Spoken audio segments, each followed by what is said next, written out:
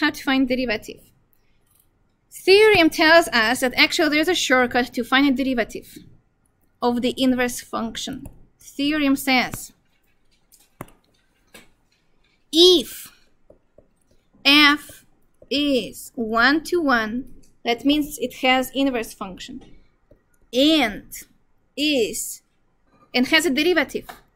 Has a derivative means a differentiable, and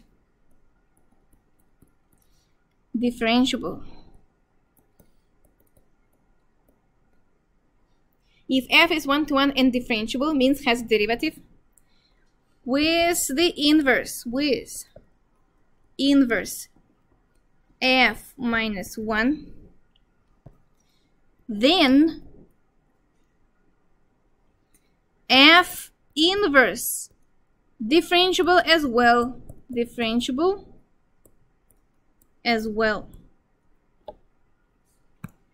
and that's good because derivative, as I try to keep pointing out all the time, means how fast something is changing, how fast the progress is going. Derivative also predicts future and shows you the past.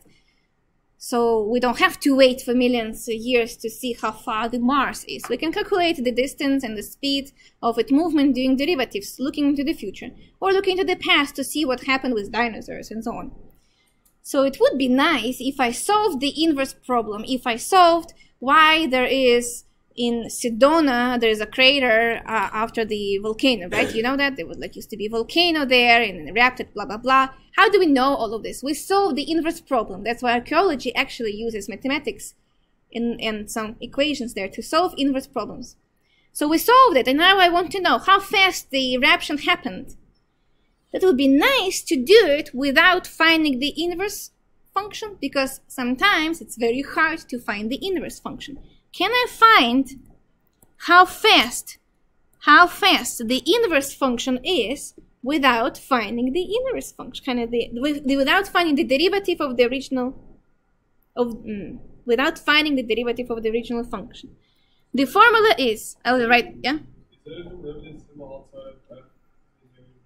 This is, so -1 and then prime derivative. Yes, they asked me definitely. So it's like this. It's differentiable as well, and how to find it. And the formula is the derivative of the inverse function at a is 1 over the derivative at, find it at, take another color if you have, or a pencil, that will be easier to see in the future, inverse at a. Inverse at a, of course if denominator is not 0, then, or it doesn't make sense even to start, if this is not 0. And this is the formula, you'll have to remember it. It's probably gonna go to the test, and you will have a lot of homework problems for that. So, example, exactly the last 5 minutes to do the example on this. And you'll see what I mean, why it's actually a convenient way to find a derivative. 2x plus cosine x. The thing is, just like I told you, finding the inverse function is complicated. Most of the time it's not just -2 and then take a cube root. Most of the time there's going to be, how would you find inverse function for this? 2x plus cosine. There is an arc cosine involved and division by 2. How would you do it in the same time? So for this one, we can't find f minus 1 directly. But we can, using the theorem, we can find the derivative.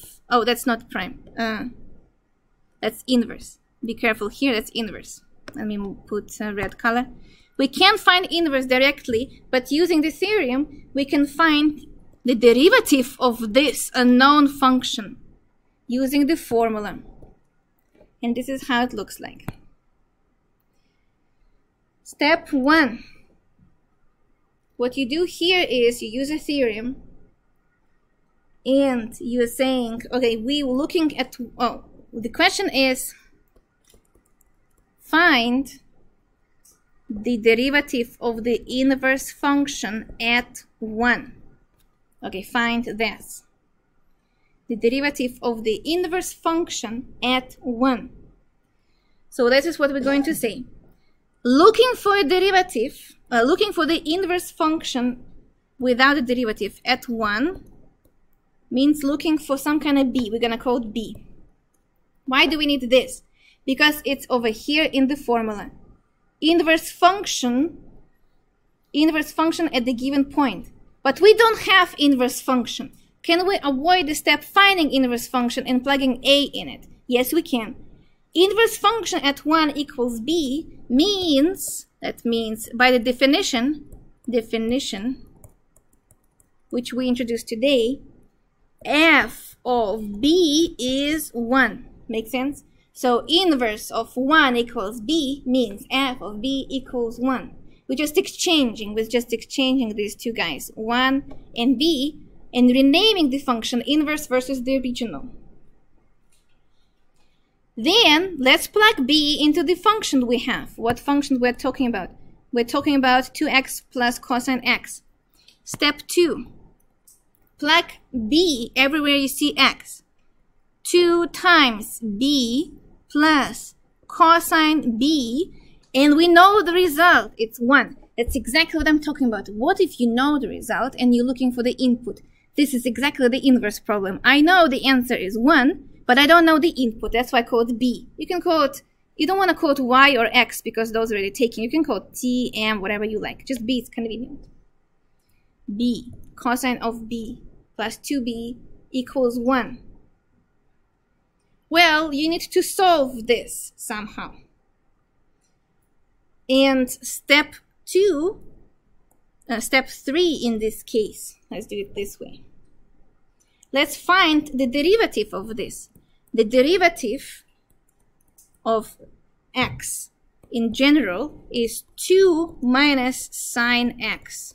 So those two things are coming from the original function. Those two things are coming from the original function. I'll put it from this orange part over here. That's what we know. Finally, I can plug things here this way. For f inverse prime, by the definition, is 1 over f prime, so 1 over, let's see the formula, f prime at f minus 1 of a, f minus 1 of 1. Well, when this number 2 equation holds, cosine of what gives you 1? Cosine of 0 gives you 1. 0 times 2 is 0, so actually it will work. If I have 0 plus 1 equals 1, it works. So b is 0, and this is how I'm going to use it. Sometimes, if you have the result, but you don't have the input, you can guess. Or if A, you can make a good guess. Or B, it makes sense to just list possible solutions. And in this case, B equals 0 works. So this thing inside actually is 0. We're almost done. Just a second. Then it becomes 1 over f prime at 0. F prime comes from the number 3. That means I will have 2 minus sine of 0. And that we can calculate. That is 1/2. And this is the result. Super confusing. I know right now you're just completely lost. Which is usually the case for the example for the inverse derivative.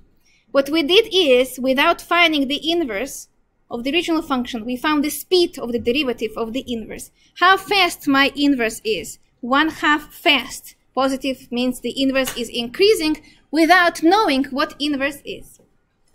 Practice these steps at home and you will get better at this. Couple examples should make you good.